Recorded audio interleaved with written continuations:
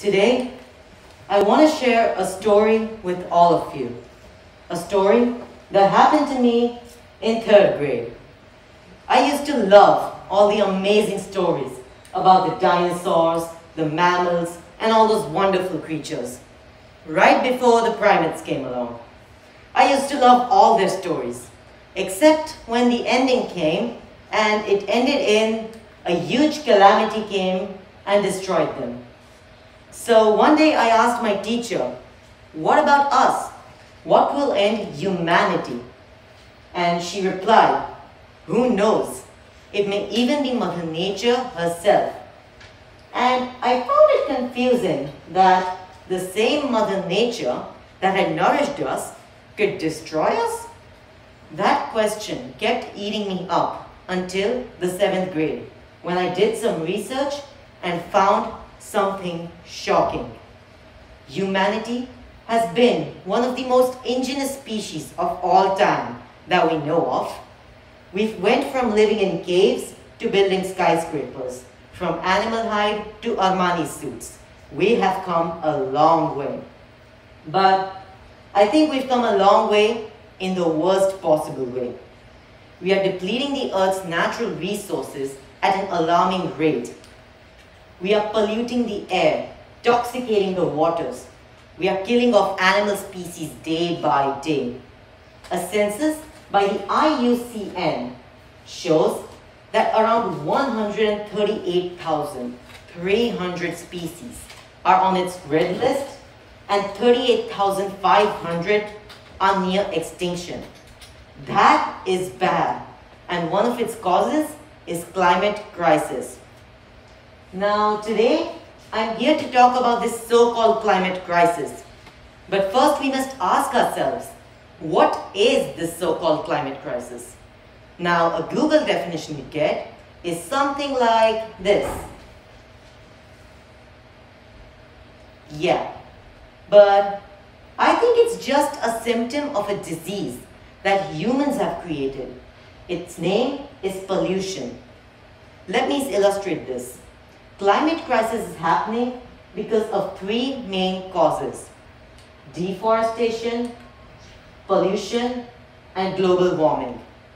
Now today, I'm here to talk about an issue that's related to this pollution and fossil fuels. Its name is emission. Now, when I heard the word for the first time, I thought, what does it mean? So, like any other kid, I Googled it, and this is what I got. The production and discharge of something, especially gas or radiation. But I still didn't understand it. So, I just made a simpler definition. Anything released by anything as a byproduct. So, for example, oxygen being released by plants as a byproduct of photosynthesis. Now,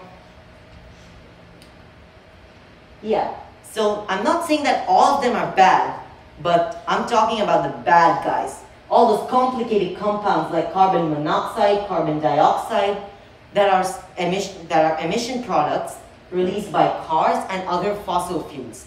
Now, these gases are no joke.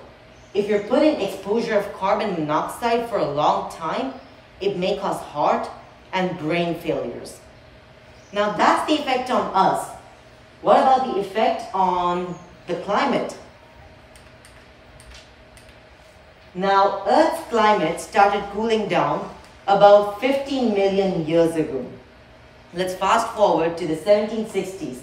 First industries, first steam engine, pollution is starting to take its steps.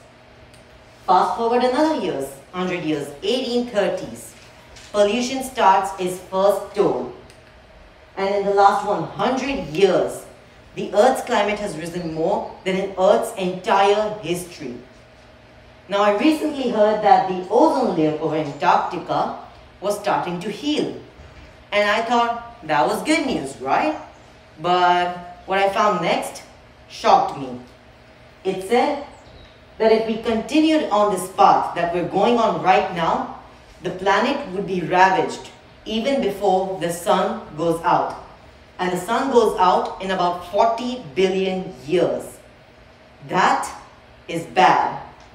Now I'm going to stop with this and talk about the good stuff that we can do to stop this. Now, I'm not talking anything new, afforestation, reduction of carbon footprint, but these three things make up my three-phase plan, Plan Gaea. Now, phase 1.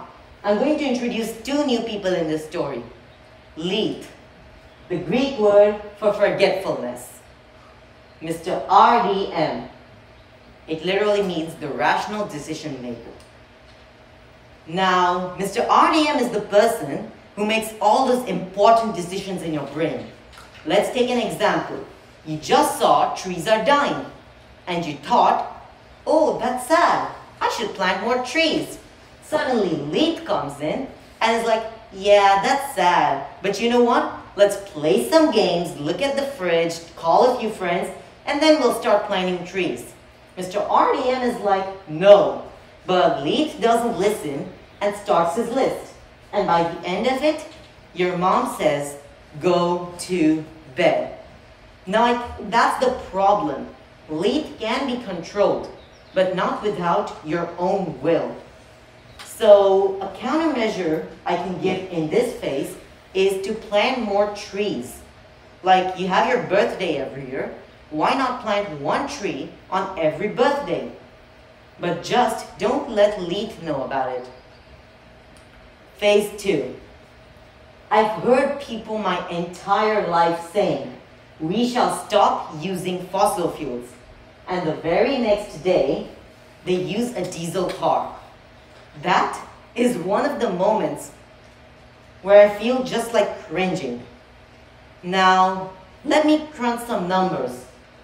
A typical passenger car creates about 4.6 metric tons of CO2 per year. Now, there are about 1 billion cars. There are about 1 billion cars in today's world.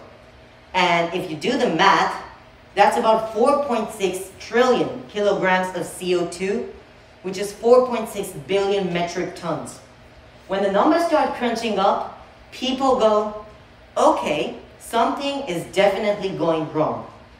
I say, and quote, rich countries need to reduce their carbon emissions by at least 15% every year to keep the climate temperature at less than 2% area.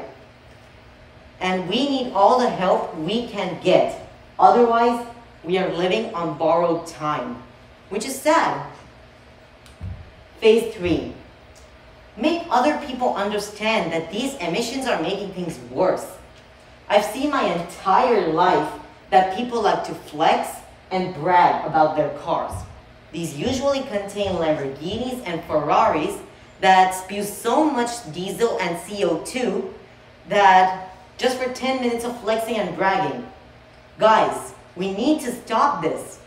Why not brag about other things like, I graduated Harvard when I was 12 years old. Or, I created a new bubble gum that has the taste of a hamburger. Yeah, so that's the thing. Let's take present events into account. Events like the G20 summit and the TEDx countdown event are events that will help people understand and spread awareness. Even these events are like a small fraction to the big social media platforms, Twitter, Instagram, Facebook. Use these to create awareness about these problems. So, to sum it all up, you can do either one of these 3 things. Fourth one is optional. Plant at least one tree on your birthday. Reduce your carbon footprint by at least 0.1%. Reduce all fossil fuel items. Spread awareness through platforms like TED. Another idea I'd like to implement in schools is the idea of plants. We hear we should increase the botany and help the school, right? So why not start with your own classroom and school? Keep one plant in every classroom, talk about it, water it, spread awareness about it. That way, the plant helps you, you help the plant. So that way, we need to spread awareness everywhere. Lastly, before ending my talk, I'd like to share a song with all of you. A song by the one and only Michael Jackson called The Earth Song. I request all of you to watch it just once and see what will happen if we don't stop. Thank you, that's all from me.